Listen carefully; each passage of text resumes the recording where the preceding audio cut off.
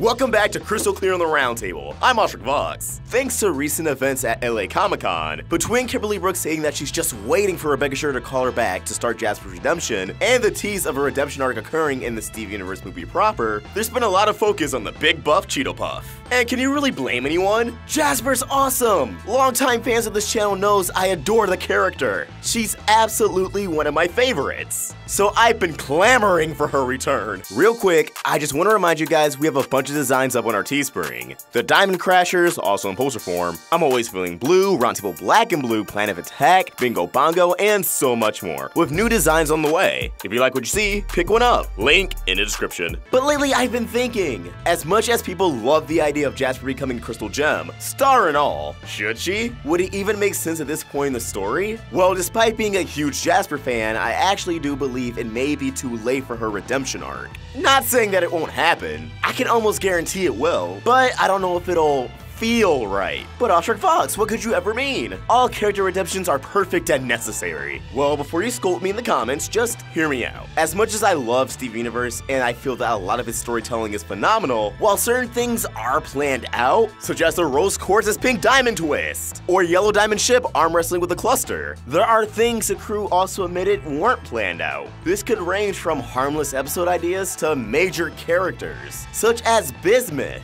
Quite a long time ago on the Steve Universe podcast, the crew actually admitted when they first showed Bismuth's gem in the episode Line 3 straight to video, they had no idea who this character was going to be. What was she going to be like? What's her favorite flavor of ice cream? All of these things were fleshed out at a later time. And once they got their story straight, they only decided to bring in Bismuth at a time where they felt it was critical for the audience to see a different side of Rose Quartz, to build up to the revelation that she allegedly shattered Pink Diamond. And while that's all fine and dandy and it worked out, the lack of foresight for her character was quickly felt after her debut. It was always awkward that Bismuth was just kept in this bubble within the temple, that the Crystal Gems nor Steven never bothered talking to her. Even after Steven was informed that Rose shattered Pink Diamond, or after his trial in a homeworld where we learned that may not be the case. I have a lot of gripes of how the actual murder mystery aspect of Pink Diamond was executed, but you think Bismuth would have been essential to cracking the code. Or at least at some point Steven would have been curious enough about everything to talk to her. In her final few moments, not only did she come to terms with Steven not being Rose, but she stated he's already better than Rose. And we saw his guilt over Bismuth in the episode Mindful Education. Yet, despite all the pieces in place, Bismuth didn't return until the episode Maid of Honor. For what grand reason in the story will they finally reintroduce Bismuth? Well, Ruby and Sapphire want more of their friends at the wedding, but, you know, they're all kind of corrupted or shattered. Now look, I'm fine with how Bismuth came back, but you can't deny that there were a lot of missed opportunities. And I think this ultimately has to deal with the fact that she wasn't a planned character from the get-go,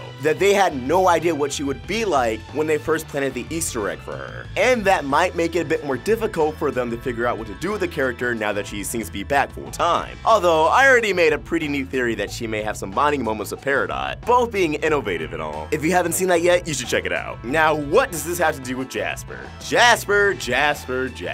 Well, when we look at the behind-the-scenes art, RebeccaShir's doodles of Jasper and all, it does appear as if she had more planning than Bismuth. That going into it, they already had a good idea of what she would be like. Yet, we still don't have the concrete details. We don't know if she was always planned to serve Pink Diamond. In fact, a lot of our clarification on Jasper came long after the episode Earthlings aired, aka her less than spectacular send-off. We learned that Jasper wanted to hunt down the best gems on Earth. She not only fused with Biggs out of desperation, but because Biggs was a Quartz soldier. In a way, she put them on the same level. Jasper has a lot of built-up resentment towards herself because she stems from Earth, this planet that she despises. And while these are things we could deduce from the episodes themselves, it is a tad disheartening to get the complete rundown after she's already out of the show. We know she's going to come back. RebeccaShir has stated she loves both Jasper and Bismuth too much to never see them again, and we already got Bismuth back, but much like Bismuth, it's very apparent they didn't know what direction they would take the character after she was corrupted. Earthlings revealed that Jasper's whole thing was that Rose Quartz shattered Pink Diamond. Jasper clearly had an attachment to Pink Diamond, so her disdain for Rose Quartz, all of her actions suddenly made a lot more sense. A line of dialogue from Jasper's final moments in Earthlings seemed to indicate she actually has some resentment towards Yellow Diamond, or at the very least, she's only serving her because she has to. Because when you're at the bottom,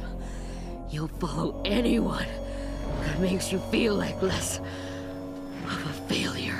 And while there was a lot of potential for redemption there, Amethyst even called her sis after bubbling her, writers Matt Burnett and Ben Levin, alongside Rebecca Sugar, clearly roped themselves into a corner. That corner being corruption. But again, this wasn't truly felt until much later in the show. Rose Quartz was Pink Diamond. That information alone could have blew Jasper's mind. Not to mention the series of events leading up to it. Zircon accusing Blue or Yellow of shattering Pink, and Yellow Diamond's erratic behavior during the trial. One of the diamonds being accused for shattering Pink actually never really went anywhere. It was never brought up again. You think that would have been explored at least a little. Granted, that may have been a story you couldn't really have Pearl involved in all too much as she knew the truth, but it doesn't really mean it wasn't worth exploring at all. Steven's search for answers, trying to learn more about Pink Diamond, and the storyline of him trying to pursue the truth was kinda just dropped after he went to Homeworld. These could have been great moments for Jasper to shine. Imagine Jasper trying to rationalize the idea that maybe Pink Diamond wasn't shattered by Rose Quartz. Imagine Jasper trying to process and cope with the idea that Rose Quartz is Pink Diamond. And although that is something we'll clearly get in the show proper, whenever Jasper does return, it would have carried more weight before the events of Reunited. Allow me to explain. While there will certainly still be conflict whenever Jasper does return, I can't see it being as tense as when they could have done it with the Diamond still unaware and out of the loop. Imagine Jasper partaking in the battle against Blue and Yellow. Imagine Blue or Yellow Diamond's reaction to Jasper being there. Blue Diamond was surprised at a Lapis Lazuli would affect, but Yellow Diamond? She would be absolutely crushed. And it could have been a great parallel to Earthlings, and Jasper's reaction to Peridot becoming a crystal gem. What are you doing here? I'm a crystal gem now! And we could have explored just how much Jasper loved her diamond. I mean, imagine Jasper throwing herself through hoops trying to appease Steven, under the impression that he's Pink Diamond. Or even something as goofy as, "But clearly you just lost your memories, my diamond. Allow me to serve you. We'll take you to all the places you loved on Earth, and before you know it, your memory will be back." To which Amethyst would say, Steven, I don't think Jasper's paying any attention to what you're actually saying. Shut up, runt! But look where we're at in the series now. Yellow, Blue, and as far as we know, White Diamond are under the impression that Steven is Pink Diamond, that Pink Diamond staged her shattering. So, unless things go south, at least with Yellow and Blue, there's less of a compelling inner conflict for Jasper becoming a crystal gem. Yeah, she still has to deal with the fallout of Rose Quartz being Pink Diamond, and what that means for her, someone who's spent the last few thousand years trying to crush Rose Quartz. But hey, if the diamonds are already cool with the crystal gems, then why won't Jasper be? Yeah, there's still a chance that one diamond could still oppose the crystal gems after everything's said and done, leading Jasper to run off and serve said diamond, denying the idea that Rose Quartz is truly Pink Diamond. But I don't know. Anything else just feels lamer in comparison. And you could make the argument, well, you only feel that way because you thought that was going to happen and then it didn't. But honestly, a lot of those scenarios I just came up with prior to recording the video. Looking at how Jasper could have fit into everything in hindsight, Jasper was benched by corruption. It's clear the writers were done with her at the time, but because of corruption's everlasting presence throughout the series, I'm not sure they ever had an idea at the time of how they would bring her back. For all we know, she could be back now. She could be featured in a multitude of episodes at the storyboarding at this very moment, maybe even in season 6, and we would be none the wiser. And as a Jasper fan, I'm sure however they'll bring her back will be nothing short of phenomenal. I'm sure I'll be pleased. But because they already have a set way of curing corruption, we probably won't see Jasper until such a thing happens. Unless they pull a monster reunion and bring back Jasper as a half-healed corrupted gem. And I mean, again, if that does occur, why couldn't they have done that during the Pink Diamond murder mystery? Steven looking to Jasper for answers, but in a half-healed form. I'm sure you can come up with numerous justifications for it, but it just feels like wasted potential. But as always, these are just my thoughts, and I want to hear yours. Do you think Jasper should have a redemption arc? How would you go about it? Do you feel as if her character is already wasted potential for the storylines not covered? Let us know in the comments below, or tweet your thoughts to me at AwestruckVox or at Roundtable Vids. We're also on Instagram. If you want to help the Roundtable grow, support us on Patreon. Get access to exclusive perks, and your name could be at the end of the video. Link in the description. If you enjoyed this video, please remember to like, share, and if you're new here, subscribe. Hit that bell for notifications to stay in the loop of all things Steven. Thank you for watching, and I hope you have an awesome day. AwestruckVox, out.